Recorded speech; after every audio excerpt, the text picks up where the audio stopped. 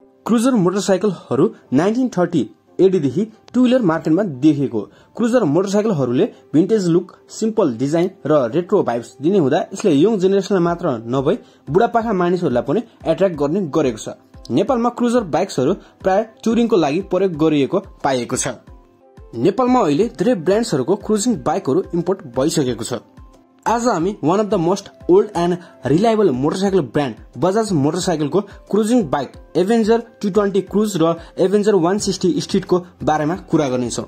यी बाइकहरूको specifications, features, price, यो bike किन्न ठिक छ छैन भन्ने बारेमा यस भिडियोमा हामी कुरा गर्नेछौँ। स्टार्टिङ विथ एभेन्जर 220 क्रुज, यसमा 200cc single cylinder 2-inch spark 2 valve DTSI oil cooled BS4 engine रहेको छ, जसले maximum power 19.03 PS at 8400 RPM मा प्रोड्युस गर्छ भने maximum torque 17.5 newton at 7000 RPM मा जेनेरेट गर्छ। यसमा 5 स्पिड गियरबक्स छ भने स्टार्ट यसमा सेल्फ स्टार्ट मात्र हुन्छ। यसको टप स्पिड 118 किलोमिटर प्रति आवर छ भने माइलेज चाहिँ 40 किलोमिटर प्रति लिटर दिन्छ। यसमा 13 लिटरको फ्युल ट्याङ्क रहेको छ। फ्रन्टमा हामीले MRF को tubeless tyre with tyre size 90/90 70 को पाउँछौं र 280 मिलिमिटर को डिस्क ब्रेक छ।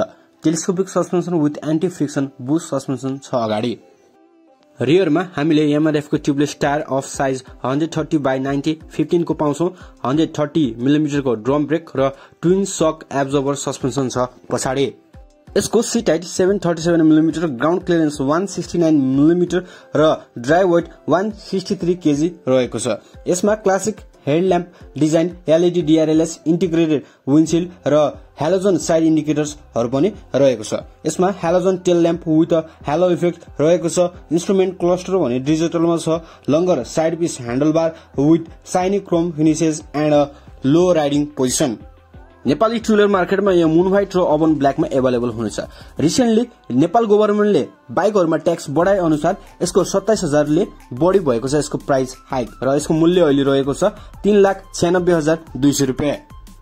अर्को क्रुजिङ बाइक रहेको छ एभेन्जर स्ट्रीट 160 AVS। यसमा 160.37 single cylinder 2 valve DTSI BS4 air cooled carburettor engine रहेको छ, जसले maximum power 15 PS at 8500 RPM मा प्रोड्युस गर्छ भने maximum torque 13.5 newton at 7000 RPM मा जेनेरेट गर्छ।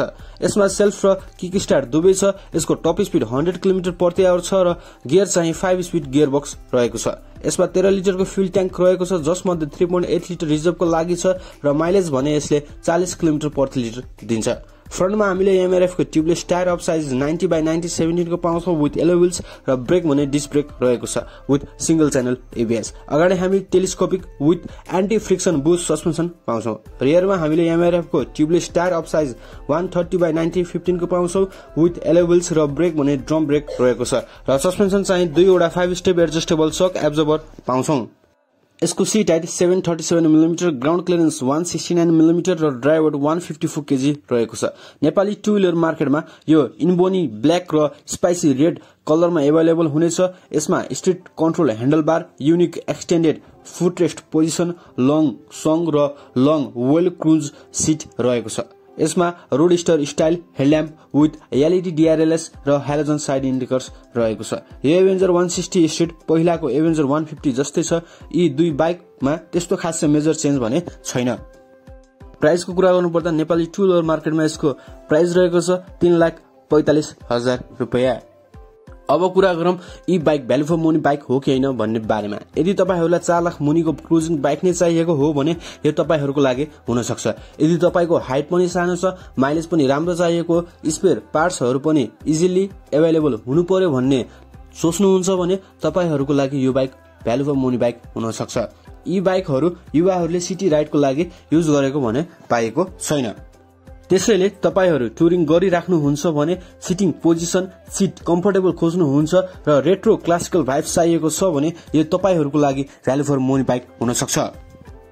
Thank you for watching our video. यस भिडियोको लागि यति नै। अर्को भिडियोमा भेट हुने नै छ। Till then ride safe, stay safe.